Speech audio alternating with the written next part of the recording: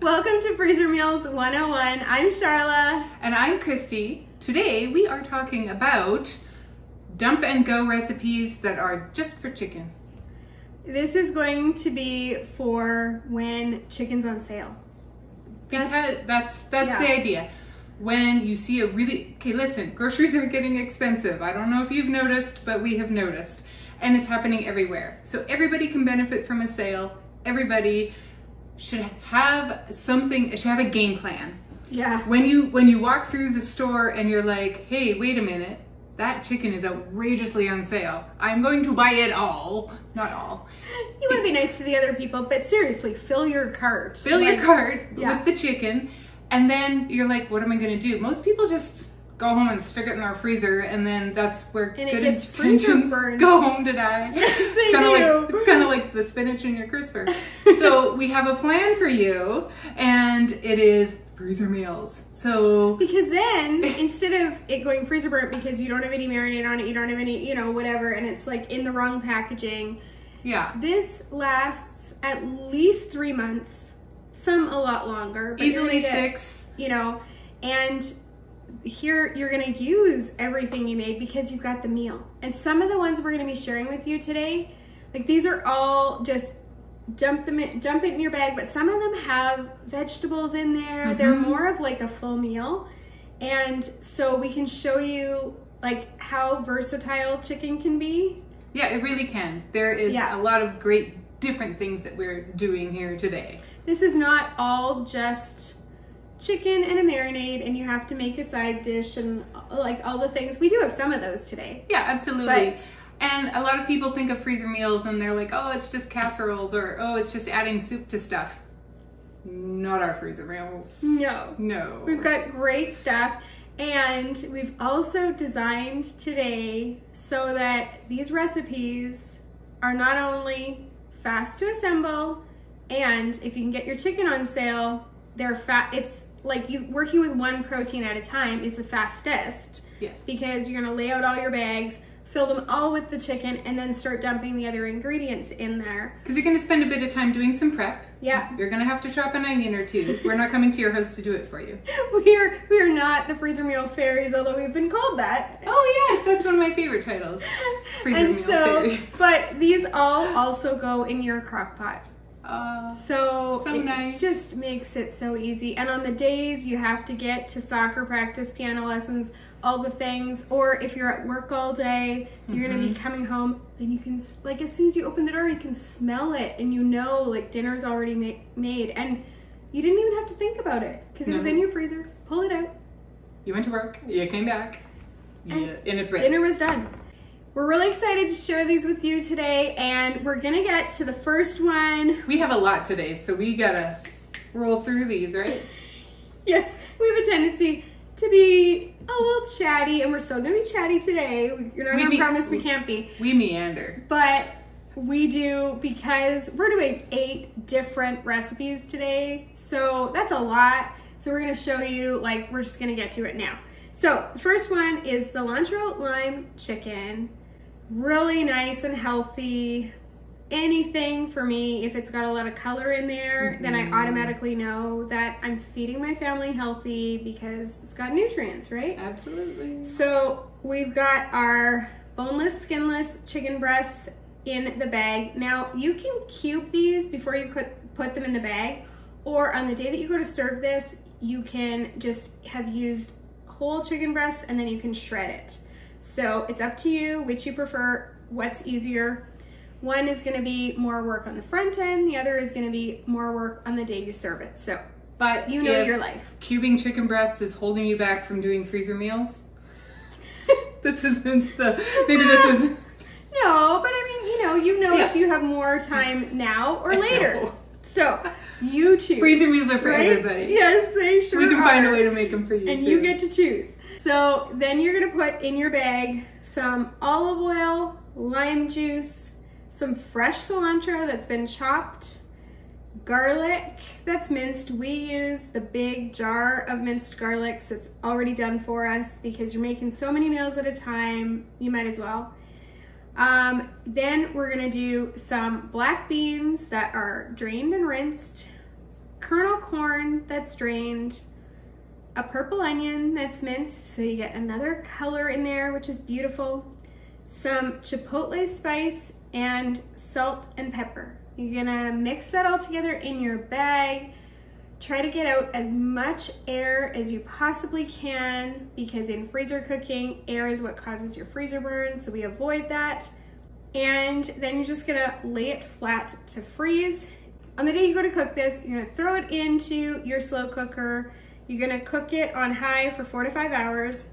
And then at the end, if it's not cubed already, you're gonna shred it. You're gonna serve it on flour tortillas with salsa, sour cream, guacamole, whatever other kind of fixings that you like, or you can make this in the oven, bake it covered for an hour. Awesome, and it is so delicious. The next one is barbecue shredded chicken. We do like to do this one a lot because it's very simple, literally dump and go. You start it with your chicken breasts. You can do chicken thighs if you'd like as well. You're gonna shred these at the end, so nobody will really know either way. You're gonna add in some finely minced onion, your garlic that's been minced, again, we use the jar, your barbecue sauce, and your apple cider vinegar. Now, when you use pretty much an entire barbecue sauce bottle, sometimes you get that, you know, you gotta stand there for an hour holding it upside down to get the last drips out of it. You can take that apple cider vinegar and pour it inside your barbecue sauce bottle, put the lid back on and shake it up and then pour it in, and you get the last bit of your barbecue sauce. We do not like waste here, and we want you to have the full effect of your meal. So you're gonna put all these together, and just like the cilantro lime chicken, get rid of your air, lay it flat to freeze, seal it up nice, and then on the day of, you can do this one in the slow cooker, and then you shred when it's done. And we recommend that you serve this with coleslaw because it gives it a little bit of texture, a little bit of crunch, and a garlic mayo. It's really just some mayonnaise, you plop a bit of garlic in there, a little squirt of some lemon juice, and a little pepper, little salt and pepper maybe, and let it sit for a bit, make it while you're got this in the slow cooker, and it is so nice to put on the bun. You could toast the bun. There's really a lot of ways to enjoy this, but it is a hit every time. Okay, before we get into the next one, because the next one does have a little bit more prep to it, don't be scared. It's not a lot of prep, and it's really simple prep. It's simple prep. It's like you're slicing your red peppers, you know, that kind of thing. But we wanted to suggest that if you're gonna do these, especially for ones that you know you or your family is going to love, double them. Absolutely. When you're doing your prep especially, it doesn't take a whole lot more time. Christy always is like, if you're gonna chop one onion, you might as well chop two. And she's so right. Yep. And so for this one, we are gonna do a bit of prep before so that we can just toss everything in the bag. But I'm just gonna recommend that if you're gonna prep these things anyway, if this is a recipe that you know you're gonna love, then just make two. Just make two. In fact, if you are starting to make freezer meals for the first time, that's what we recommend to everybody. Just start by doubling. You're making one for your supper. It doesn't take really hardly any extra more time to make a second one right in the bag with the sauce, and then you can freeze that one, and that's a supper that you don't have to think about later. It is done, and you can just slowly build up, right? And if you double your dinner for 1 week, you will have an entire week that you don't have to cook the next week. Like, that's pretty awesome. It feels really good. And you don't have to go to the grocery store. You don't have to plan. That's the biggest thing. You don't have to plan. You don't have to think. We have been doing freezer meals for 11 years. Together. And we were doing freezer meals before that. And I'm her neighbor. I live down like 2 houses that way. And so when we started to do these together, I don't know where I was going with that. Oh, we don't just double, we make 3 months at a time. So every 3 months we get together and we'll do over 100 meals. I'm gonna put a video right there to one of our mega sessions where we did make over 100 meals. We have a lot of those. You can check out all of our every 3 months over the last 10 years, there's been a lot. We only recently started to film them, but I think there's at least 6 mega sessions on our YouTube channel, so you can check that out. Throw it on in the background. You're gonna learn so much about freezer meals. We can cook with you. It's okay. We won't come to your house and do it, but we'll cook with you. All right, get to the next one, and you've been prepared that you're gonna have to chop a pepper. It's okay. Okay, so for this, I think a lot of you are gonna feel like it's worth it because we're making Philly chicken sandwiches. You know, like a Philly cheesesteak, like that. Into your bag, you've got your 4 to 6 boneless, skinless chicken breasts. Now, I used 3 because they were massive. They looked like someone had like hormone fed them or something. Like it was like they were massive chicken breasts. So use your judgment. You know how much your family eats. You can clearly see how big the chicken is. So, you know, 4 to 6 or 3 if they're giant chickens. Then you're gonna add sliced green pepper, a sliced red pepper, half of an onion that's been sliced, seasoning salt, and some garlic. You're gonna squish that around in your bag to combine it. Take out the air and seal. Now, in a medium size, that's a quart size freezer bag, you're going to put 8 slices of provolone cheese. You can buy it already sliced. Now, when I bought it, it had the little papers in between it.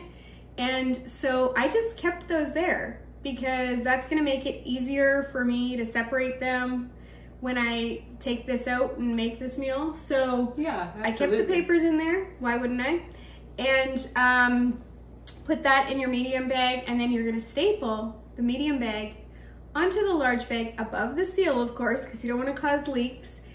And that way, on the day you go to make this, you don't have to go to the store, you don't have to run out to get that provolone cheese because you already have it. You will need some hoagie buns or hot dog buns. Now, you could throw a pack of those in your freezer. I always have a pack of buns, or not always hoagies, but I almost always have a pack of buns in my freezer because you just never know. Yeah, when you might need them. When you might need them. Yeah. And again, if you find them on sale or whatever, maybe that's the time that you're gonna put them in there. But you will need hoagie buns or hot dog buns for the day you go to serve this. You're gonna, again, throw this into your crock pot, cook it on low for 4 to 5 hours, and then shred the meat, place all of that filling onto your hoagie roll, top it with that provolone cheese. Now, if you want, you can like broil them really quickly, like for a minute or 2, or put them in the microwave just to melt that cheese, but that part's up to you. Yes. You can't see me, I'm behind you nodding furiously. Yes, put it under your broiler, let it get melty and gooey and Of course crispy. You want it gooey, but I'm not gonna tell you what you should do. You're so nice. We prefer the cheese melted. You're so nice. I put them sometimes right in the oven on a cookie sheet, like 10 minutes at 350. Okay. Because it does the same just thing. Like that. So, they don't get crispy, but they, you know. You can also do that one in the Instant Pot for those of you who love your Instant Pots. It's true. This next recipe is as old as time. Yeah, because I had it growing up. And I had never heard of it until I met you, which is really funny. We started making freezer meals together, and she's like, "Man, let's make chicken curry." And I'm like, okay, what is that? What is that? My mom never made a marinade with the chicken. It was salt and pepper and chicken. And that was it, like this. And we never had just salt and pepper and chicken. But yeah, isn't that funny how we grew up differently? So the chicken curry is so easy. You will have it memorized by the time you've made this 10 times. Start it with your chicken. You can do thighs or breasts, whatever works best for your family, whatever's on sale that day. It's half a cup of ketchup, 1/4 cup of water, 1/4 cup of brown sugar, and 3 tablespoons of onion soup mix. You can buy the packet. That is 3 tablespoons, or we buy ours in bulk. It's a little bit cheaper, and we always have some on hand that way. You can get a no MSG dry onion soup mix at Bulk Barn. Yes, you can, because sometimes the MSG, it bothers people, some people. So you can do this in the oven. You can do it on the skillet. You can do it in the barbecue, but it's kind of a star in the slow cooker. It is so easy. You set it and forget it, and you can come home. You can have this with rice. You can have this with pasta. You can have this with potatoes. If you are not a carb person, you can have it with the salad. The sauce on this is just delicious. I mean, I get that it has brown sugar and ketchup, and it's probably not all. Like, it's probably not our healthiest freezer meal. But it's like your kids will eat it. You spoon this onto your rice or your potatoes or whatever, and that sauce, oh, it's good. All right, the salsa verde chicken tacos. See how much variety we've got already? We've got like cilantro lime chicken, which is, you know, its own kind of thing, and all those colors, which I love. And then, you know, we've got the barbecue shredded chicken, which you serve on buns with the coleslaw. Then we've got our Philly chicken sandwiches with that provolone melted. Yes. And we've got the chicken hurry, which is more of like your chicken, potatoes, veg, like traditional, whatever. Yeah. And now we've got chicken tacos. So good. And these aren't like your typical chicken tacos either. Like, it's not like, we have a recipe that's ground chicken with taco seasoning. Like, yeah, that's a real thing. But these, it's a salsa verde, which again, I had never heard of until I met you. It's like it's green salsa. Yes, and it's a milder flavor. And it's really runny. But it's good. It is really runny. But it gets into the chicken in the slow cooker. And talk about fast to put together and simple. Oh, it is. So you've got your chicken breasts, your onion that's been diced or minced, salsa verde, and then some cumin. It's very simple. And on the day you go to cook this, you can do it in your Instant Pot or your slow cooker. And at the end, you're just gonna shred it. And then you do the thing where you have it on either crisp shell tacos or your flour tortilla kind of tacos, or on nachos, or like whatever form of taco thing. We make this first with the tacos, and it's a fairly big recipe. There's only 4 in our family. I always have leftovers of it, so I will often make enchiladas. Oh, that would be a really good one. I made this for supper club one time. We were at a supper club together. It's so much fun. Oh, we're going to put a video there. We have a video about supper club. About like our 70s theme party that we did for supper club. It's pretty fun. It's got gross food, like I think it's gross, but 70s, you know, 70s. We all dressed up. It was really fun. And so just, I mean, that's not really a freezer meal video. It's just like a for fun video. But if you're bored and you want to know more about supper club, go check that out. But yes. But I did serve them one time at supper club, and I specifically made the chicken just so I could make the enchiladas. And I have a homemade sauce. It's so good. So we have a lot bigger family than Christy does. So what we do with this more often than not is I actually take out the salsa verde chicken tacos on the same night that I take out a regular bag of taco meat from our freezer. And you make a taco bar. Yeah, they can have whichever, and we have one son that has both. I think it's so gross. Oh, he mixes them together, like the chicken on top of the beef or whatever? Yeah. I think that's so gross, but and he's that kid too who will like take his spaghetti and put it on the garlic bread with the Caesar salad underneath, and then it's weird. He mixes. I need to do that now. I like that one. Oh, he like mixes. Who's that? That one. Oh, no kidding. Yeah. Oh. And so I could do that. It's like a chip buddy. It's like when you take, like in the UK, you have chip buddies, and it's when you take French fries and you stuff them in a hamburger bun and you eat it. Like, it's there's just more to it carb than that. But, yeah, whatever. But yeah. Different strokes for different folks. So in our family, so many ways to have the salsa verde. Yeah, there you go. Okay, we're gonna get to the next recipe because we're doing that thing again. We're doing the thing. We have lots to say. What can I say about that? Now, not too far of a departure, but this is a soup. Chicken taco soup. And the flavors are so different. And it's the good one because it's the one with the beer. Right. We've tried a few different ones over the years, and every time we bring it up that, hey, we should, make another chicken taco soup, we always say the good one, the one with the beer. So you start it with your chicken breasts. We're going to shred it at the end, so you can put them in whole. You're going to add onion, chili style beans, drained and rinsed black beans, kernel corn that's been drained, tomato sauce. I add the beer at the end, so we'll get to that. some diced chilies, some taco seasoning, and then 14 ounces of diced tomatoes. And it's starting to get pretty tipsy, tipsy because of the beer, I'm joking. It's starting to get a little taco-y by this point, and so you just kind of have to resettle your bag a little bit. Or and it'll put stand it in up, a container. or you put it in a container, or a juice jar. Friend come and hold it. I will tell the story. Yes. You're so true. That's so funny. I hope you keep that a little bit. That's kind of funny. Or you can get a friend to help you, and that's why you should do freezer meals with a friend, or go get your kid, whatever. And then you add the beer in at the end. You're gonna zip it up, get all that air out of there, then zip it up, and mix it up nicely. On the day of serving, so here's where the magic happens, in my opinion.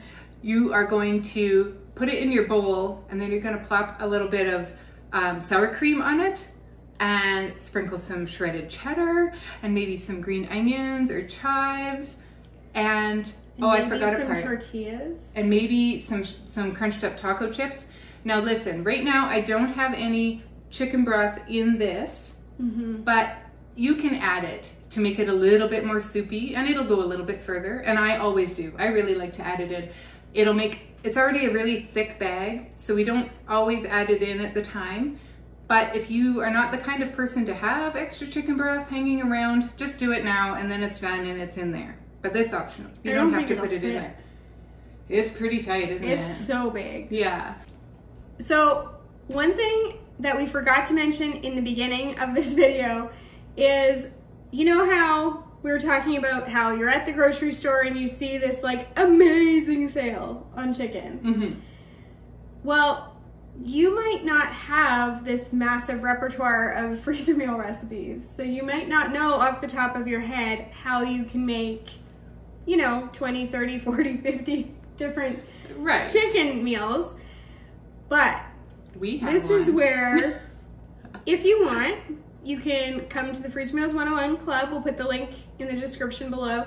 And you just click the button that says chicken. And it'll populate all the chicken recipes. And that way, whatever it is that's on sale, you can either hit the button if it's a protein, or if you found a sale on something random, you just type it into the ingredient thingamabobber there, and it'll populate all the recipes with that. So it'll also generate your shopping lists and blah, blah, blah, lots of other things.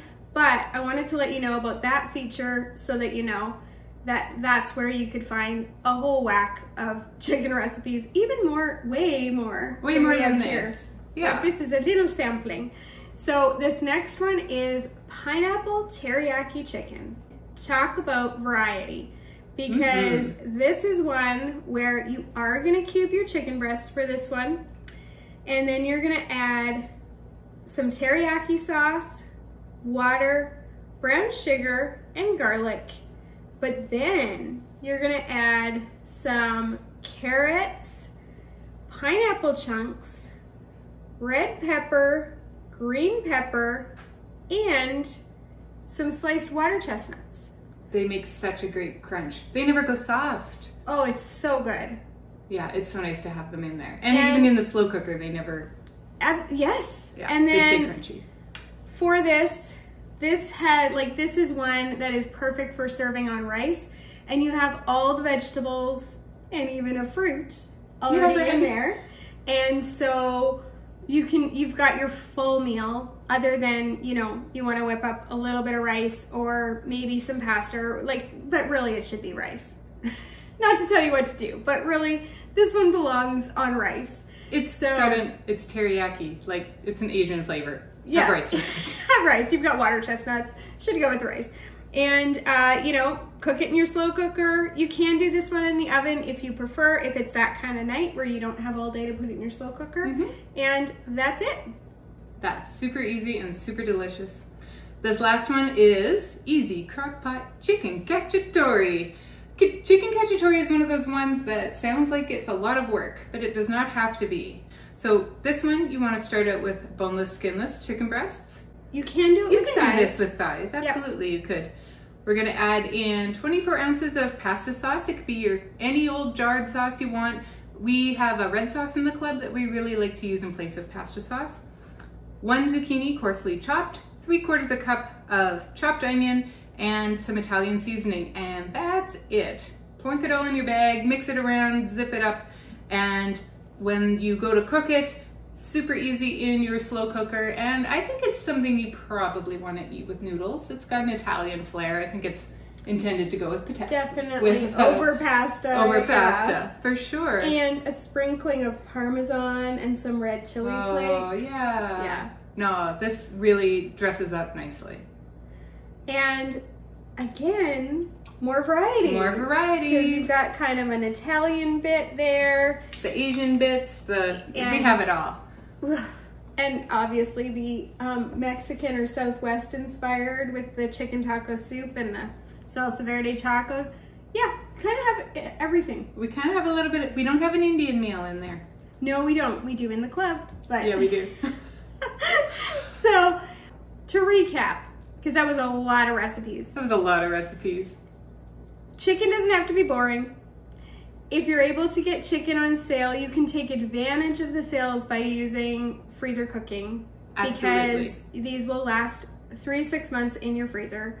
You should double these, because there was 8 recipes here today. If you doubled them, you would have 16. And that's like over 2 weeks of not having to think about what to make for supper. And then if there's a beef sale the next week, right? You and do it again with the beef. I'm going to put a video right there of 11 different beef recipes. We have another one that has like 9 beef recipes. And this is ground beef, ground right? beef, sorry. You know, sometimes the sale on that is like primo, and you just... And we had the sale on the beef strips 2 for 1, and so we also have a video on that. I'm gonna leave you alone about the videos. You don't have to watch them all, but you should watch them all. but if you're looking, you can look on our channel if there's something specific like beef strips or ground beef or whatever that you're looking for, or vegetarian. All the more crock pot recipes. We have it all. We have it all. We've got you covered. So yeah, to recap, and do 1 protein at a time is faster, and if you're gonna chop 1 onion, chop 2. So yeah, those are our tips for the day. That's about it. And thanks for joining us. It was really fun. We'll see you next time. Happy cooking.